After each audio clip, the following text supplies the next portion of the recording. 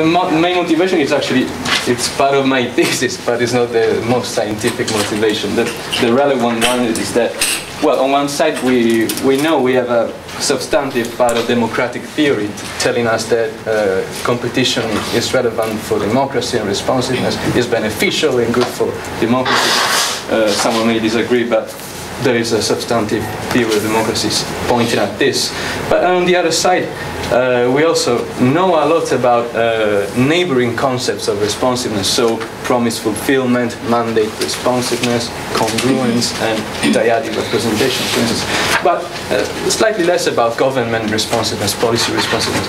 So this paper tries to combine these two kind of different literatures and see actually how competition affects responsiveness. Now, the questions I was thinking about in this paper are basically that. So these competitive incentives do have an effect, but I mean, when, for instance, governments are vulnerable, they are afraid of losing the elections, they will be more likely to emphasize, for instance, or de-emphasize some issues in their agendas, or they will be more likely to respond to what the public wants, or maybe is the opposite. It happens that maybe they are safe and they want to respond because they are safe. And I try to investigate this question somehow in the paper. And so yesterday we've seen that we might conceive responsiveness under, let's say, several stages or orders. And this paper is about rhetorical responsiveness. So simply what I mean for rhetorical responsiveness is that when in the salience of an issue increase in the public, and let's say at time t, and at time t+1, the government emphasize the issue in his agenda, we can have a kind of responsive move. So I would like to note that in this case, responsiveness is not simply attention, because someone will say, well, you're not talking about responsiveness, you're simply talking about attention. But not really, in the sense that there are, first of all, consequences in policy outputs and outcomes, because some part of the policy agenda is actually translated into policy output. And there are some studies that confirm this. And so it's not really, let's say, cheap talk, as Daniel would say in this presentation, but it's something substantial because, I mean, executive speeches are institutionalized practice, so they involve a kind of cost and risk for the government. So I start with let's say different kind of competitive incentives, let's say. So on one side we have theory of issue ownership and issue salience that tell us how parties compete.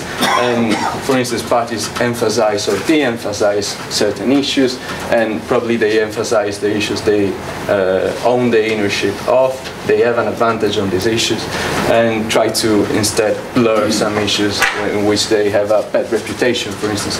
And but actually we have also other cases in which there is a kind of issue converges and trespassing when also governments parties emphasize also issues that they don't really own. It depends actually on the strategies of the electoral competition. And on the other side, there is the main probably question of the paper. So what's the role of electoral vulnerability here?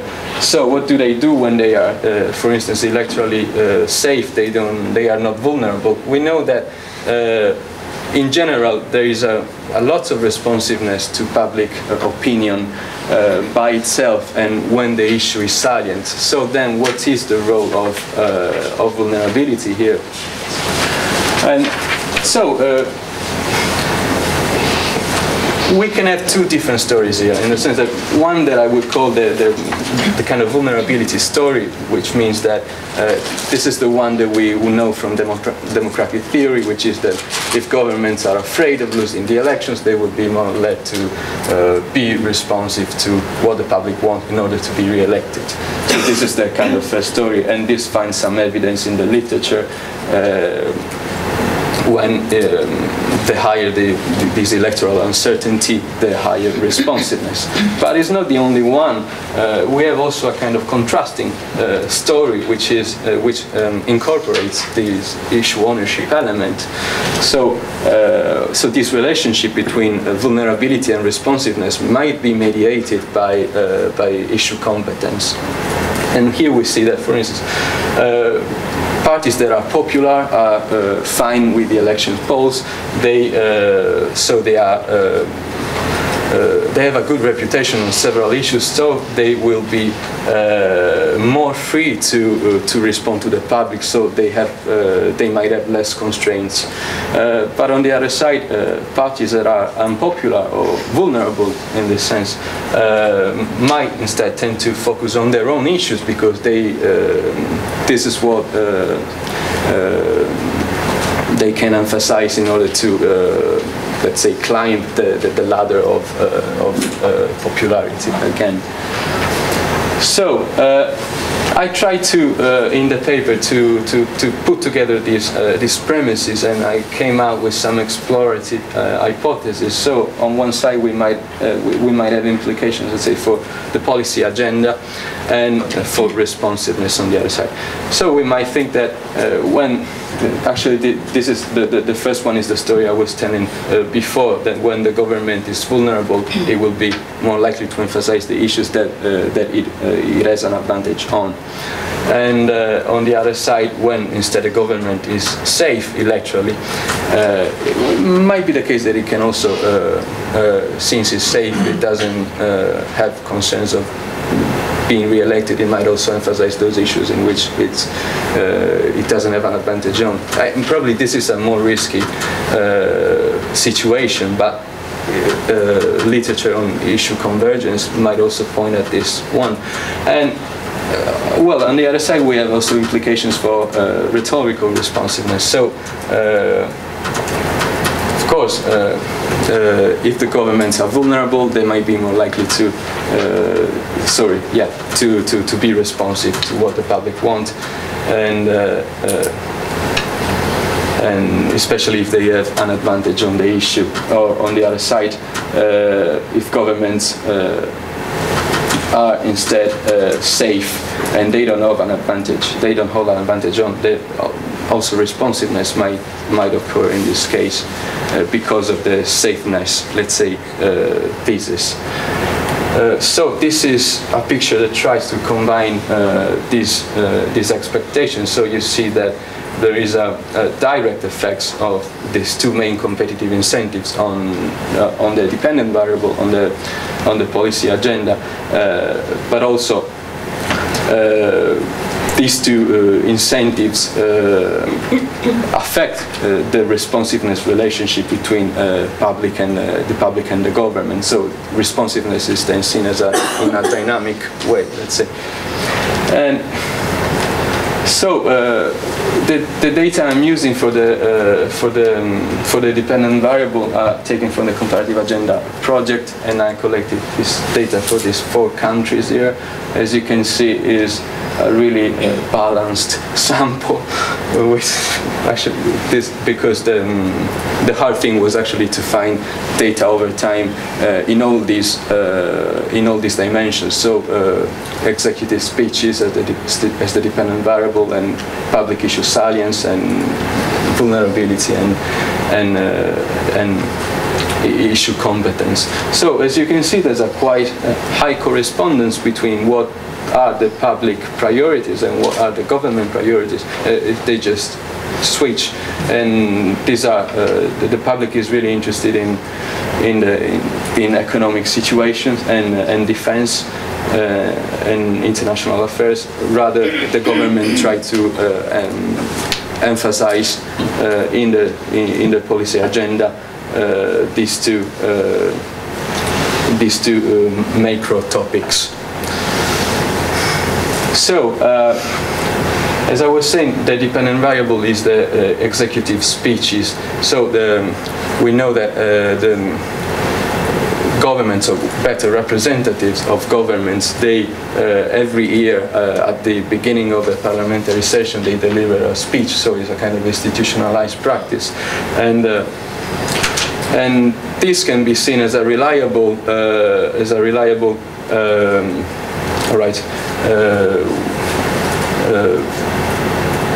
way of measuring policy agenda, because, as I said, it implies some cost.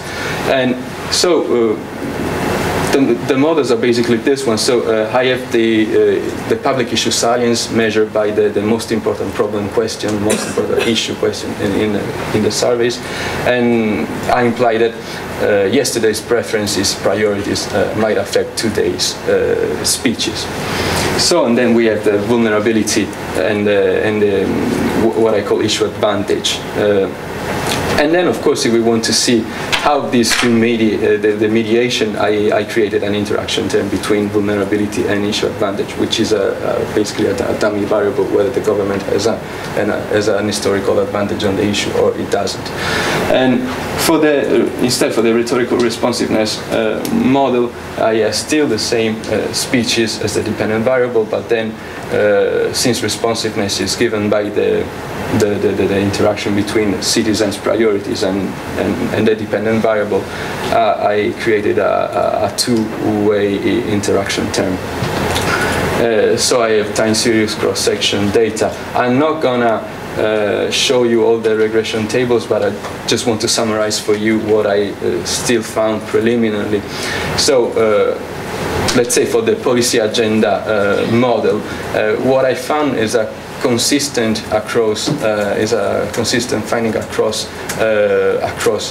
policy areas, and there's a positive relationship between government electoral vulnerability and the attention and the speeches, which means that the safer the governments are, the more likely they emphasize certain issues in their agenda, and this is supposed to be true for 7 out of 9 policy categories.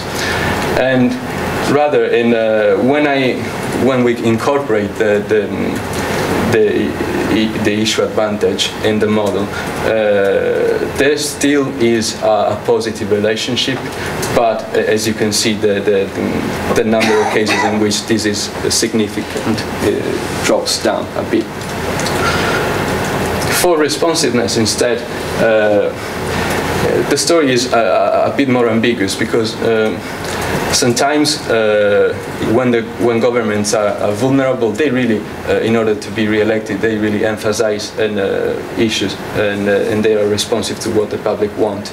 But on the other side, I found also some support for the kind of safeness story of the side of the story, which is the more they are safe, the more they are responsive instead. And so, just to conclude, what I found is that actually what all the previous researchers found is that there is no pattern here, because it really depends on the policy area, and actually we don't even find a pattern in health in all the countries, or so it really depends on the policy agenda and on the formation of the agenda. But the other preliminary findings are that the one for the policy agenda is that governments tend to talk more about certain issues when they are safe. So maybe they try to blur some issues when they are instead vulnerable. But actually this is important. There's a causal link here which has to be discovered better, because the point is that they are safe because they are responsive, or they are responsive because they are safe. So it's something that I would like to see better in future versions. And as I said, the results for responsiveness are quite mixed. So I find some support for both the vulnerability and safeness thesis. And so I tried to self-analyze myself, and I found already some drawback and things that I want to address in future versions. So, of course, this link that I was talking about a moment ago, because it's really important, because I don't know, we don't know then what drives what. And a second important thing is that I used a not really fine-grained measure of issue advantage because of lack of data here. So I would like to collect more data on issue competence and come out with a more sophisticated measure. And another suggestion is that I'm looking at macro topics here as they are collected by the Comparative Agenda project. So it might be the case that I might find more support for my hypothesis if I look into micro topics. So I don't know, we try to decompose the macroeconomics issues into more specific issues, for instance. And then yes, the paper doesn't have any other additional controls. For instance, economics controls such as unemployment, inflation, and so on. So I will also incorporate this and see if the models are really robust. And that's it. Thanks a lot for your attention.